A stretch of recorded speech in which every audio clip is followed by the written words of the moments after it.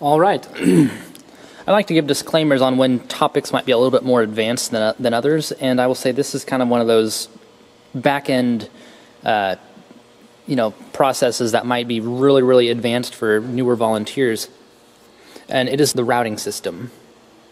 So I'll click this routing button right here, and if you can see this, there are a whole lot of lines, groups, and a very, very, kind of simplified version of this is, here is your inputs. It says home. These are your inputs that you'll be editing.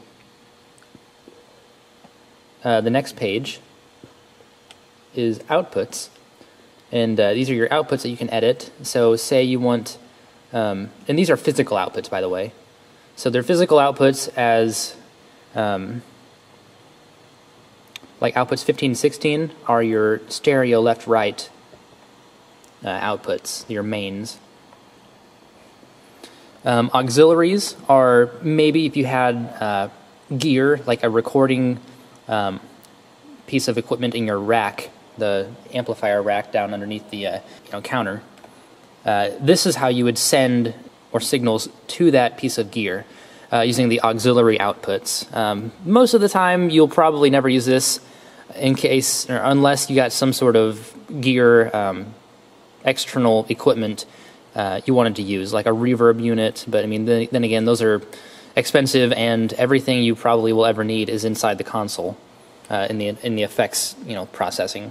Next page is the P16 output, and I'll be making a whole video in itself just on the monitoring system, the P16 outputs. So I'll cover that very, very, in more detail than I will in this video. The card outputs, right now the card that comes stock with the Behringer X32 is the USB card. You can see that right in there somewhere. The USB card is primarily used for recording, and I actually did that to be able to play back some recordings from a practice, and that's very, very useful for maybe a virtual sound check. Let's say if you wanted to get here before the worship team does on a Sunday morning, you can do a virtual sound check from the previous practice, just so you can get an idea of what where the volumes should be set, and it allows you to do work without relying on the volunteers from the worship team to be here. So that's basically what the card is, and these are card outputs, which basically means that it'll be sending out on the outputs from the card 1 through 8. You can choose where you want to be sending that from.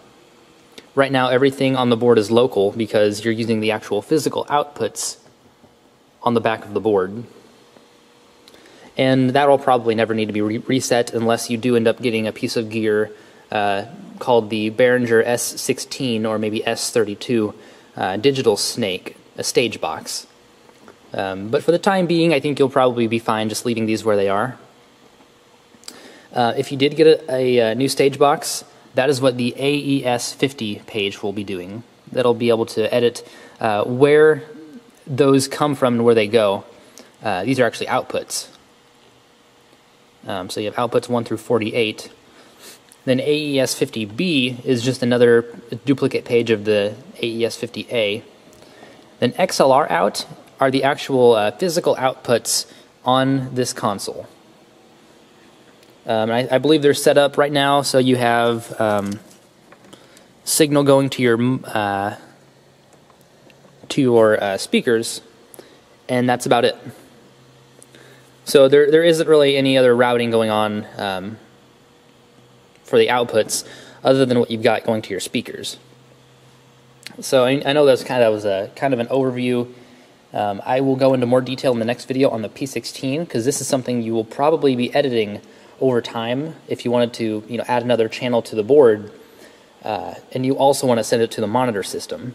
So let's get started on that.